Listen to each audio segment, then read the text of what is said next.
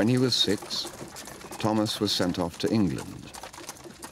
A rich uncle, Lord Aylesbury, had thought it prudent to confer the benefits of an English education on his young Scottish nephew. Thomas grew up in an England that was starting to think of itself as one of the great civilizations. Comparisons were being made by patriots with ancient Greece. Dearest mother, this place is very handsome. First we come to an arch of stones, like a rock. Then we come to a cave. There is a dark passage that leads to a central chamber. And prepare yourself.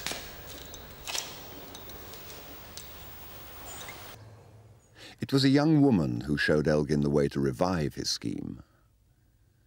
Mary Nesbit was 21, pretty, headstrong, and well-born. Elgin could not keep away from her. She made Elgin happy and rich.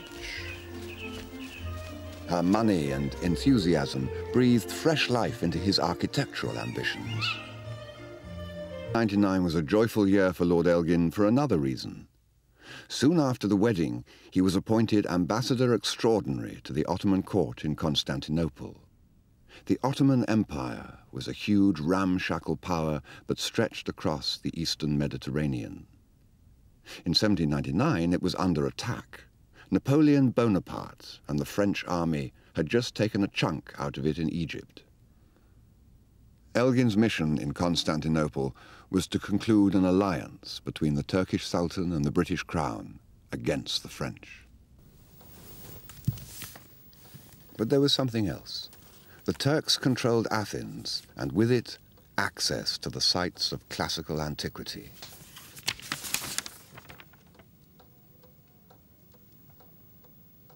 Elgin's mind went back to his estate at Broom Hall.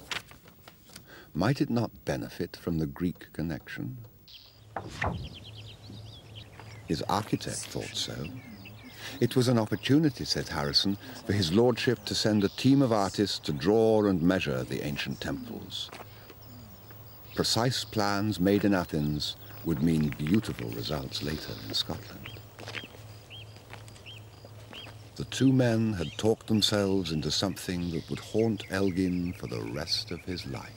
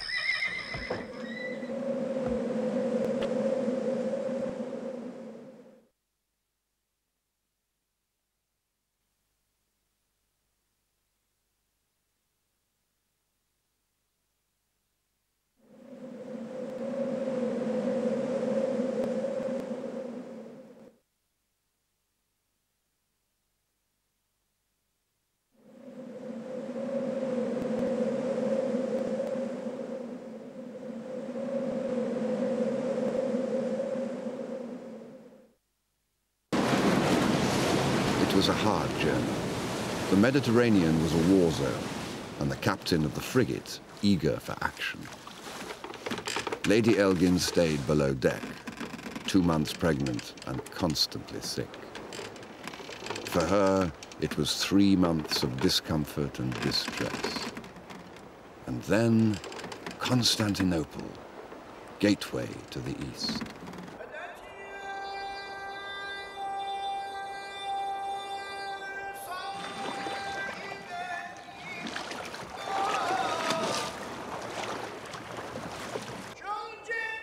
We arrived here yesterday evening, and I don't suppose any creature was ever more grateful for being at their journey's end.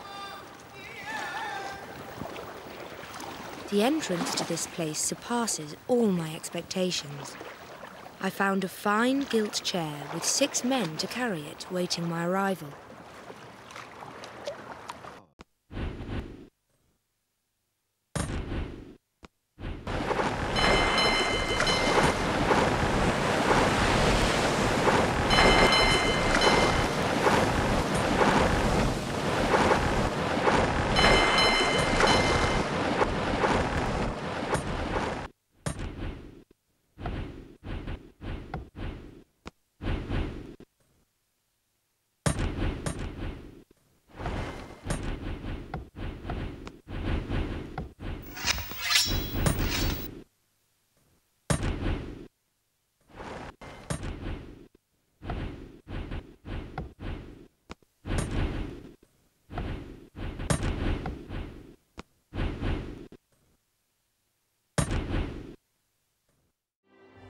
If Elgin was to have success in Athens, it would be important to charm the despot. Selim's palace was off limits to foreign women, but this didn't deter Mary Elgin. The willful ambassador's wife accompanied her husband disguised as Lord Bruce. Together, they took their chances. The audience was a success. For Elgin, it opened the first door to Athens. What had been the capital of the ancient world was, in 1800, the 43rd city of the Ottoman Empire, a Turkish garrison town. Below the Acropolis was a maze of streets. Within its walls were a mosque, a barracks, and a harem.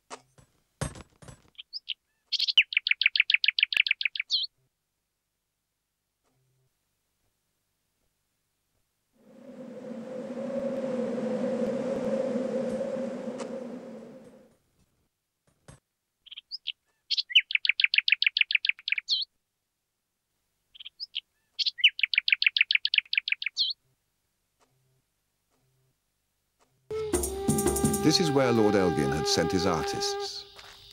They were led by Giovanni Battista Lucieri, a landscape painter from Naples. Talented, it was said, but cheap enough for Elgin to afford. With Lucieri were the craftsmen, the moulders, the architects. They were to sketch the Acropolis, make casts, and take measurements.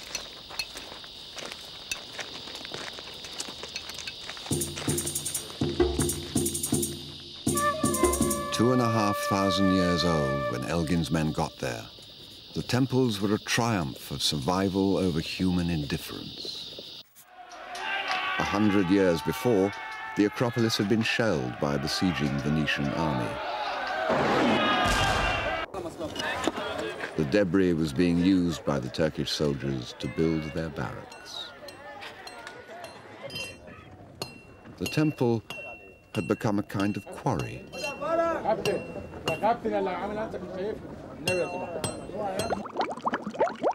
In charge of the Acropolis was the Turkish military governor, the Dizdar. To get past him, foreigners needed a special permit, a firman. Elgin's artists didn't have one. But the Dizdar was not above a bribe, and he liked the idea of having his portrait taken. As Lucieri sketched the Turk, his colleagues climbed up to the citadel with their scaffolding. And this was critical. For the artist needed to get above the Turkish houses in order to get close to the details on the temples. But in allowing the men to inspect the temples, the scaffolding had also invited them to inspect the harems. That was a problem. And not one solvable by a bribe. The Dizdar threw the foreigners off the citadel.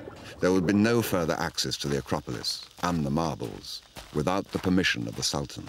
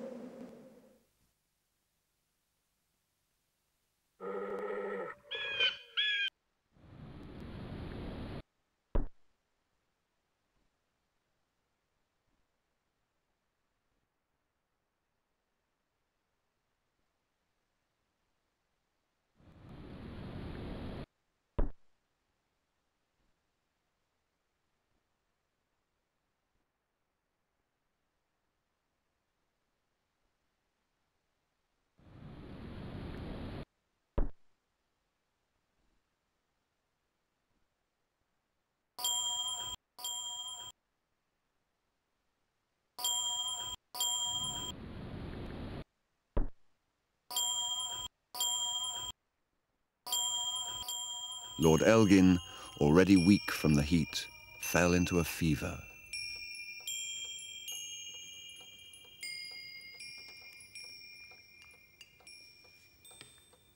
Dearest mother, he has been ill with rheumatism of the head for 3 days past. Dr. McLean made him put leeches on his temples last night, which I hoped would relieve him, but I am sorry to say he is still in great agony about the head. McLean says he never saw such leeches in his life. They bite much more than in England. Elgin was sick and demoralized. His project in Athens apparently at an end.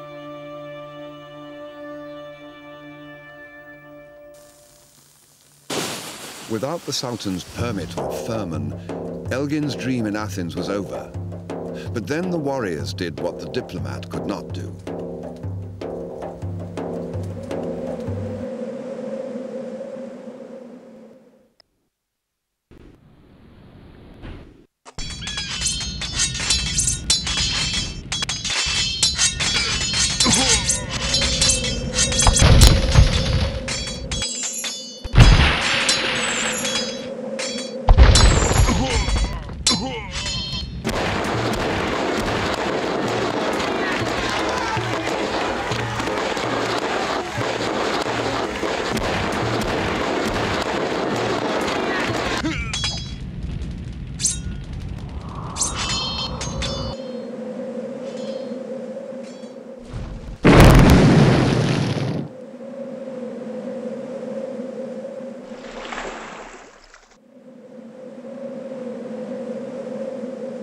A British army had landed in Egypt and, joining forces with the Turks, had driven the French out of the country.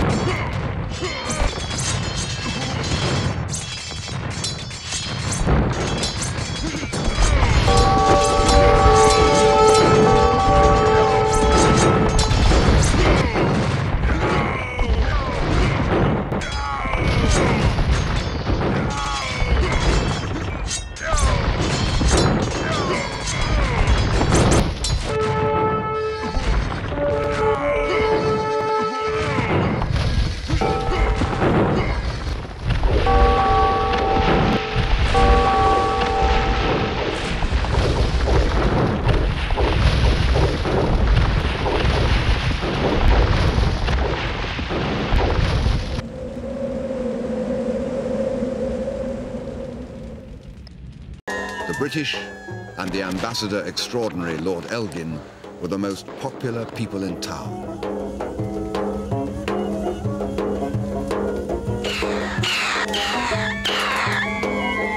Elgin shook off his sickness and seized the moment. He wrote to the Sultan for the firman.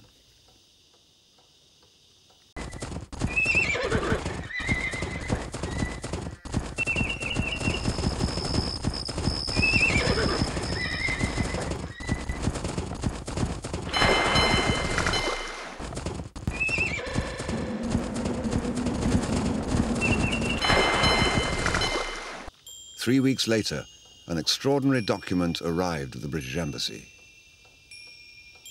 It was from the palace. Permission was being given to Elgin to erect scaffolding within the Acropolis, to excavate and take casts.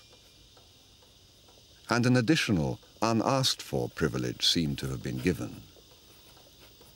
"No one should meddle with their scaffolding," read the English translation, "nor hinder them from taking away any pieces of stone." Qualche pezzi di pietra. The words have become famous. Some pieces of stone. Any? A few? On the evening of the 23rd of July, 1801, Lucieri and the artists went up to the Acropolis with the permit. And before them, for the first time, within touching distance, the great works of the genius Phidias, ancient and impossibly beautiful.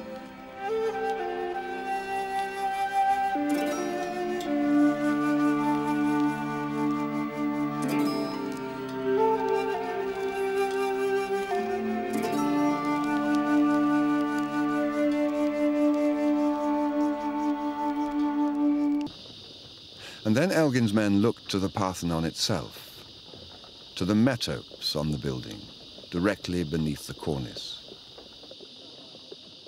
A solid block of marble was chosen, 2 tons, 40 feet above ground. Was it possible to detach it? The idea was audacious, its repercussions breathtaking. If it were possible to remove one metal, it was possible to remove all of them. 30 laborers, Greeks, had been hired by Lucieri, and the ship's winching gear pressed into service. Saws arrived from Constantinople. And the operation to remove the first marble from the Parthenon began.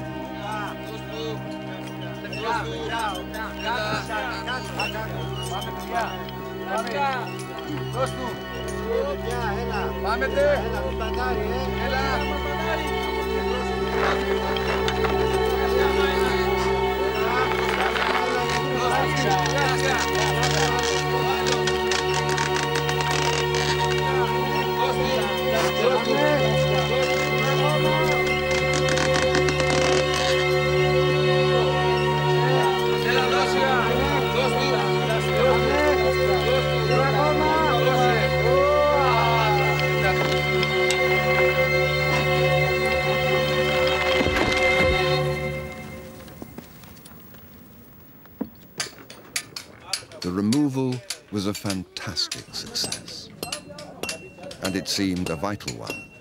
The Turkish soldiers were now making mortar by taking marble from the Parthenon itself. Lucieri was horrified.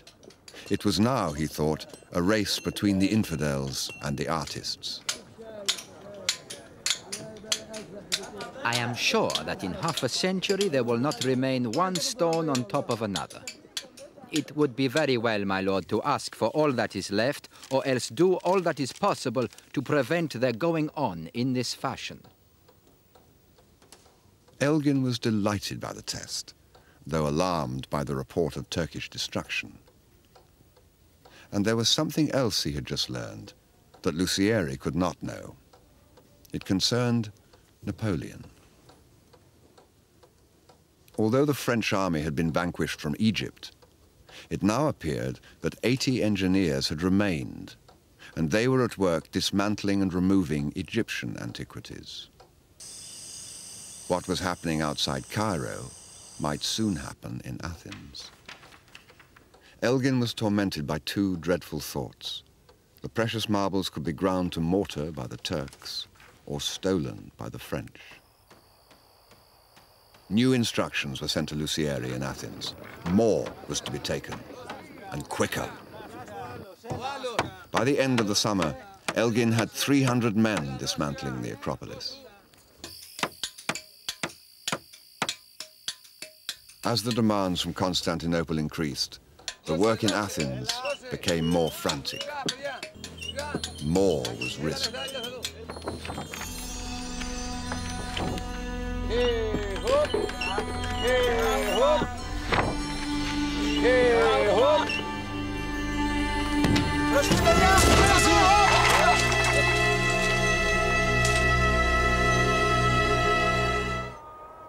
As Lord Elgin's men were gaining more marble in Athens, he was losing his wife to Constantinople. Leaving the self-enclosed world of the European embassies, Lady Elgin began to explore the qualities of the Ottoman court. It was a world away from Scotland. Maltese slaves, black eunuchs, and Persian troubadours. She was befriended by the ladies of the harem, who dressed the Scottish noblewoman like themselves.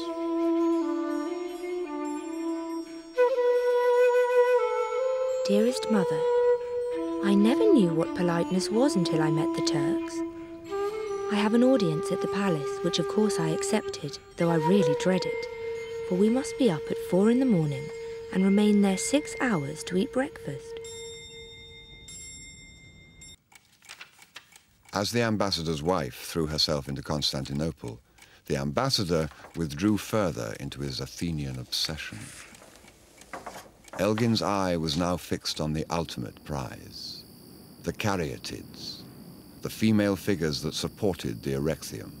The Greeks believed that these graceful goddesses, modeled on the maidens from the city of Caria, were more than just statues.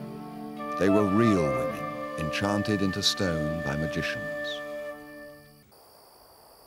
At Elgin's request, the best statue was taken and replaced with rough brick. It was soon adorned with spiteful graffiti. What the Goths here did not do was done by a Scot.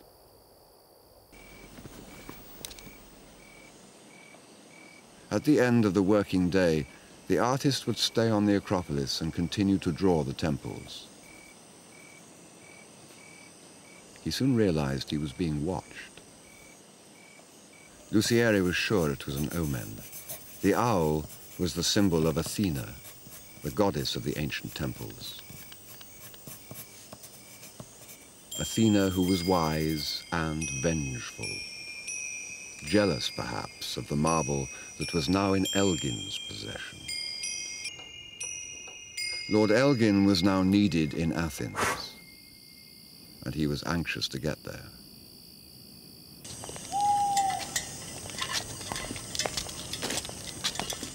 On the 2nd of April, 1802, Lord and Lady Elgin arrived in Athens for the first time. They were eager to see the fruits of 18 months collecting. His men had done their job well, and the priority now was to ship their haul back to London.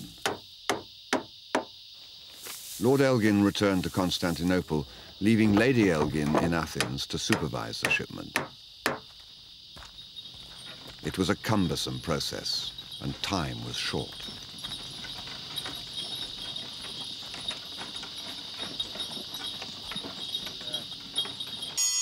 Reports were coming in that the French Navy was gathering off the coast of Greece, and several rumors had it that the French had already landed on the peninsula.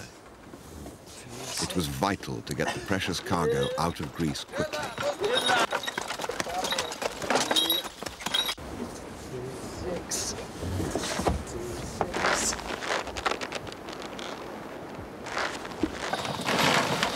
The Greek workers were uneasy about their part in the removal of the marbles.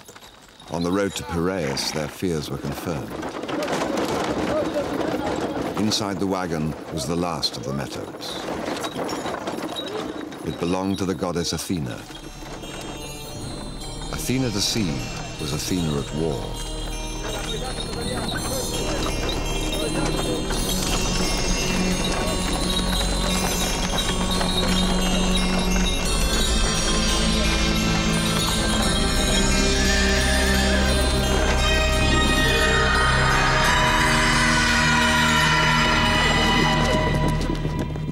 The sound was a warning, but Elgin was not there to listen. In Piraeus, there was now a problem.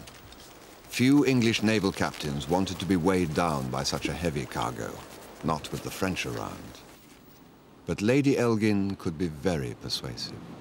I am now satisfied of what I always thought, which is how much more women can do if they set about it than men.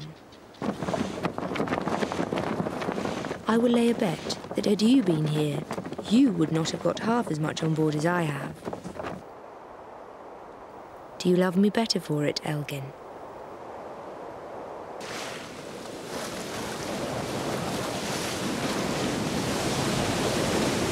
Within an hour of leaving Piraeus, storm clouds had gathered. The tiny brig, weighed down by its heavy cargo, was swept headlong towards the rocky island of Serigo. The captain made a desperate effort to enter the harbour.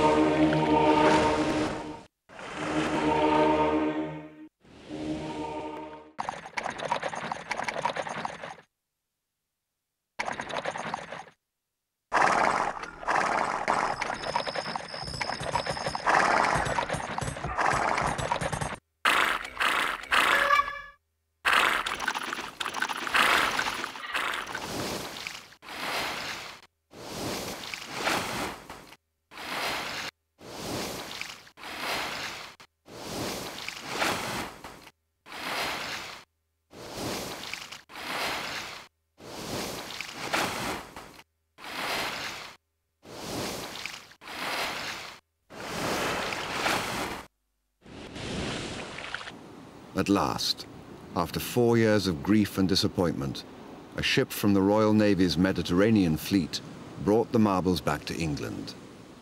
His dreams of a Greek revival in England could still happen. The public would demand it. To make sure they did, Elgin organized a boxing match that would allow spectators to compare forms ancient and modern. Fashionable London came to admire the pugilists trading blows amidst the marble. Elgin's show was a typical gamble. Either he'd be knocked out, or the public would.